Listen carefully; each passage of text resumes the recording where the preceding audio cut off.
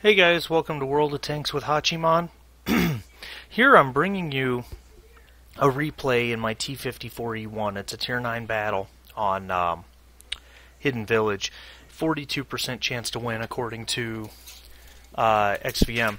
Now, this is not by any means my most epic battle in this game. In this tank, rather. But it was a pretty good one. I did some pretty decent damage. But that's not what I want to show you. What I want to show you is how a lower tier tank was willing to take damage to protect me.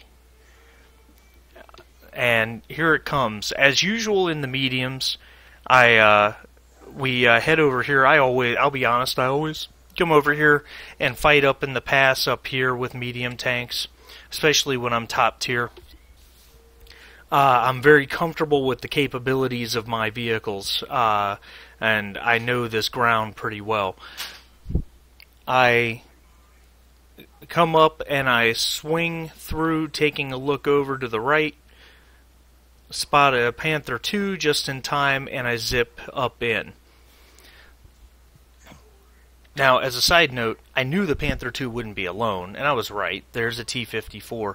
But keep in mind one thing. I'm not afraid of either of these tanks. I've fought many T-54s in my T-54E1 and in my M46 Patton. I am extremely comfortable with the statistics and the capabilities of the T-54, and the Panther 2 does not frighten me at all, outside of the fact that it has a lot of hit points for a Tier 8 medium tank.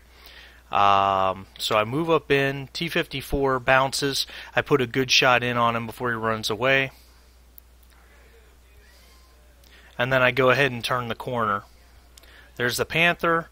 He's trying to side scrape, but he's got way too much angle there. I take a hit from him, put 1, 2, miss my third shot, hit the T-69 behind him, who tracks me, and I back up while I'm reloading.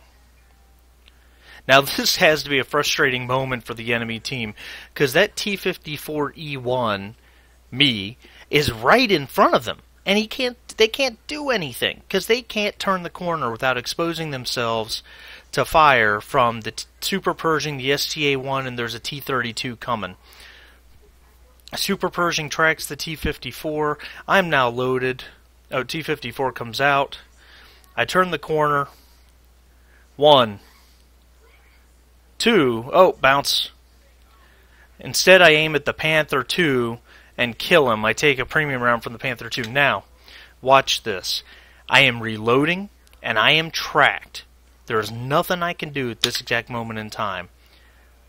The Super Pershing realizes that, and he wedges himself right in front of me with his frontal armor facing the T-54, allowing me to survive, to back up and finish reloading. Absolutely fantastic. I don't know who this guy is, Legionnaire something or other.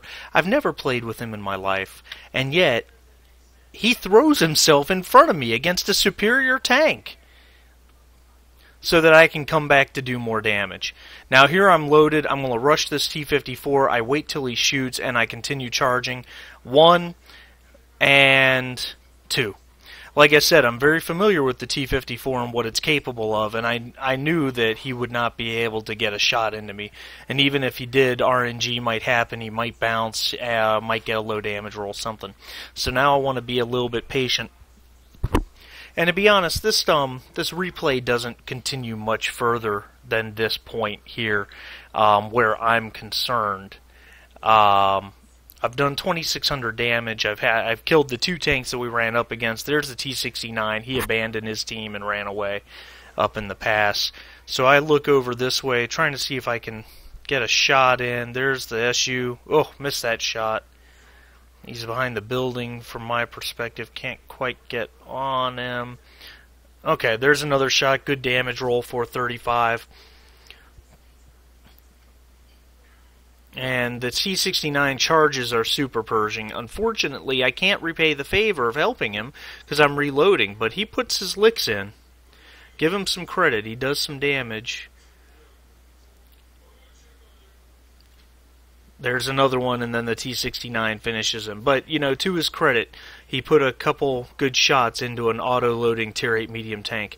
I'm spotted. I don't like the fact I'm spotted. I'm still loading, and the enemy T-54E1, who is somewhere in Foxtrot 7, kills me. And like I said, that's it where I'm concerned. 3,087 damage, 2 kills. I led the charge over in that spot to really push the enemy out and put them on the defensive. Our team continues to one by one take them out. They never get closer to where they are right here, 2 or 3 kills behind. But I wanted to show you that. I thought it was just a fantastic display of teamwork. I was really thrilled with what he did there to make sure I stayed alive so that I could continue to do more damage. Anyway, guys, thanks for watching this video. Please post your comments below, subscribe to the channel, like the video. It would really help the channel out. Thanks so much, guys. Bye now.